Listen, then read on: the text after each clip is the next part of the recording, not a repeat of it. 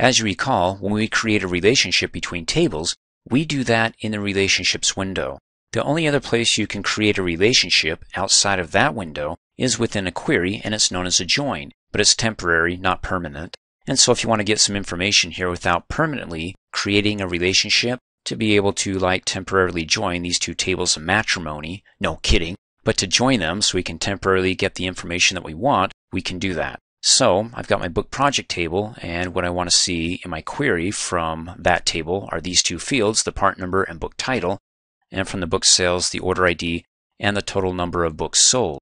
So the purpose of my query here is to find out, of all the books that we produced and that are listed in the book project table, which ones and how many of those ones have we sold.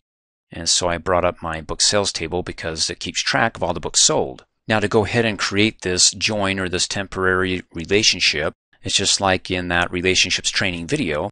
You go ahead and you find the primary key in one field and the foreign key in another. And you can see there's the part number and part number, and it doesn't matter where you drag from as long as it's from one over on top of the other. So we can go from part number over to the part number there. Now you'll notice that they're not spelled the same, and again, that doesn't matter as long as it's got the same data type. But I try to keep them spelled the same or something that is close to resembling when it comes to hooking up the primary key field to the foreign key field. So I'm not like, let's see, part number goes to, and I got something that I don't recognize. In any case, it's right there.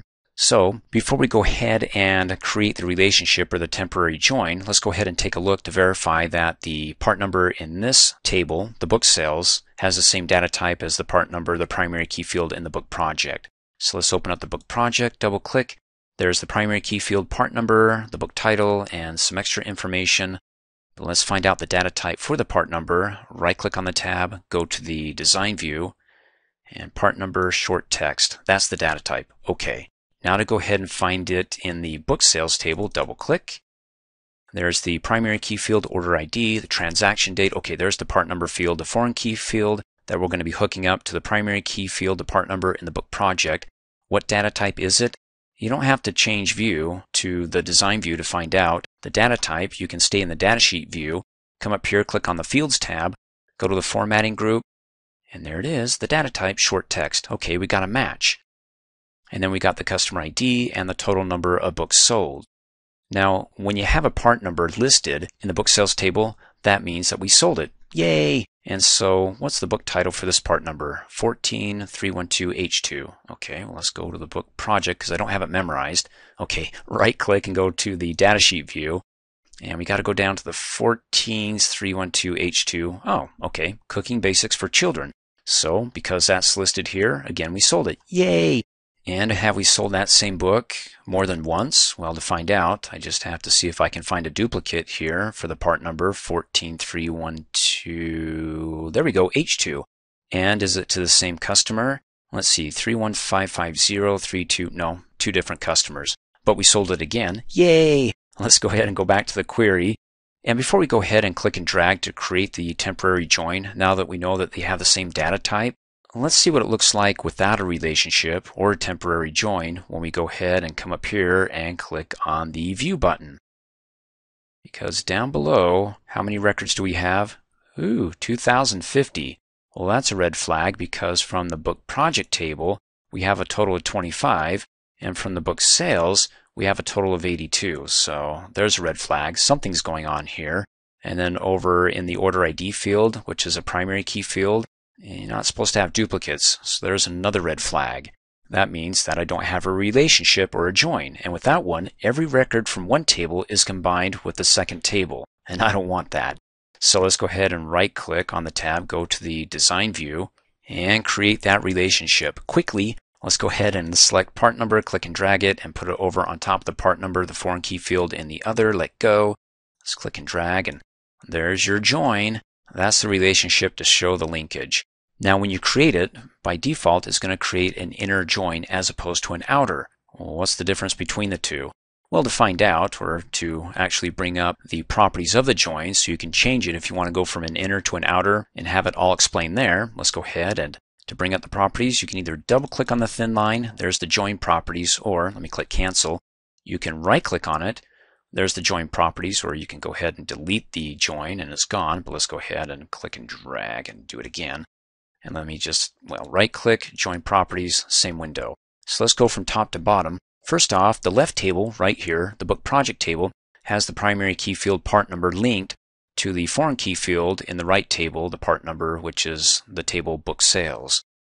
Now you got a total of 3 options here. By default, it's going to have the first option, which is an inner join. The other 2 are outer joins. Now it doesn't say this is an innie and these are outies, but I'll go over that in just a minute. First of all, let's go ahead and go over the explanation here that when you create the join, and it's an inner join, it'll only include rows where the joined fields from both tables are equal. So where they both have to be equal, the part numbers, that's something that's common or that's between them. It's an inner thing, as opposed to something outer, which is all records from the book project, meaning, hey, we get everything from the book project and just only those records from the book sales where the joined fields are equal. So better yet, let's go graphic on us here. And I'm looking at the circles that I created. Thank you. And these circles represents the tables. So this could be the book project table, and this one could be the book sales. So this is an inner join. That's an outer join. So an inner, where we have to have the part number fields be equal, something in common between the two, that's something in between them and any. Where an outie says, I'm just going to take everything I want from my side, and if you got something common with me, well, you can come on over. So that's an outer join.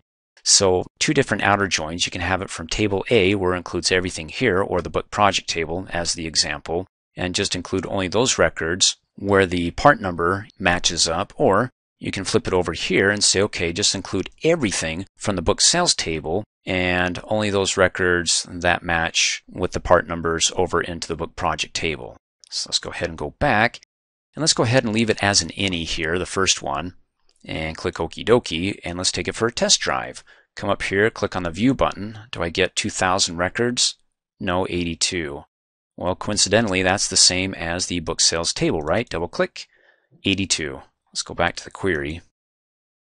Now, just because that it has the same number as the book sales table doesn't mean that it's pulling in every book from the book project, just only those part numbers where they match up. And so I could have extra books in the book project table that we haven't sold yet.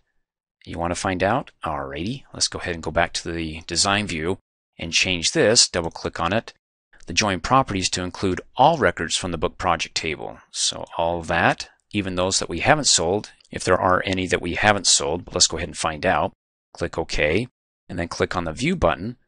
Hey, there we go. So, because we've got blanks there, you can see we haven't sold any for working from home using your computer. You think you get more people interested in that. Maybe they like the commute. In any case, you can see we've got the total from the book project table. 1, 2, 3, 4, any more? 5, 6, well, we got, looks like quite a few that we haven't sold yet. So that includes everything from the book project table and only those where the part numbers match up from the book sales. And then of course we can go back to the design view and flip that. Now notice that it goes from just a line to an arrow. The end point of the arrow is where it has to equal. So the other, where it's the blunt point, that means it includes all, and then it comes down to a fine point that just says only those that are equal from this part number to the foreign key field, in this case in the book sales table. When I double click and I flip that by going to 3, where I include everything from the sales table here, and click Okie dokie, that flips. So it's open-ended here where it includes everything there, all the records, and then comes to a fine point where it only includes those part numbers that are equal to what it shows over in the book sales. So when I click on the View button, we get a total of 82 records because it only includes those books that we sold. Everything from it and only those that match over in the book project, and because we've got books that haven't been sold, the part number doesn't match up and so it's not being pulled here. Let's go ahead and go back to the design view and double click, and let's go back to only include where they're joined between the two and click Okie dokie, because I would like to show you something. Let's go back to the view, and we've got these books. Now, as a side note or a spiffy or an extra bonus training video, I want to be able to show you how we can go ahead, instead of seeing this duplicated many times, how about if we just see the book title once and then get a total of all the books sold. So I don't have to add it in my head here, 13 plus 14 plus 7. Oh, that's annoying. So let's go ahead and go back to the design view, which, well, if I come down below on the status bar, if I'm down in that neck of the woods, click on that icon to go to the design view. That works. And then come up here on the Design tab to the Show Hide group, and let's do totals. Now we covered this in an earlier training video, so you want to watch that.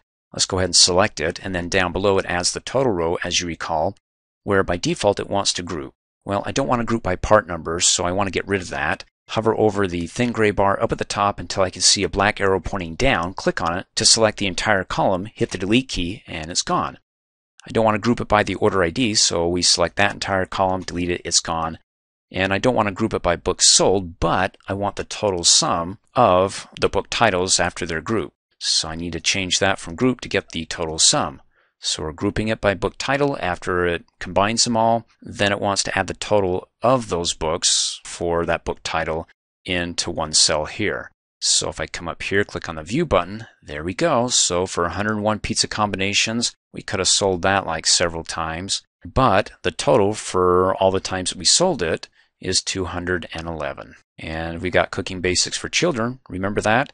We sold that at least twice. And so it added that plus any additional times that we sold that. It's right there. Oh, that's fun. Thanks for watching. Hey, as a quick reminder, if you like my video, please give it a thumbs up. You can also click on me and subscribe to my channel to get notified of the latest videos. And for great specials on my products, please see the description below this video.